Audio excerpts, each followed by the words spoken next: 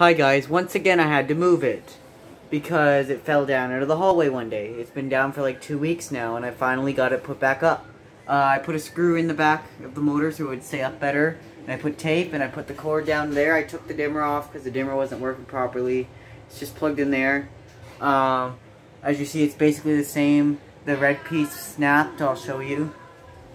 As you see, the red part snapped right here, so the blade is hanging off, so I had to grab another one.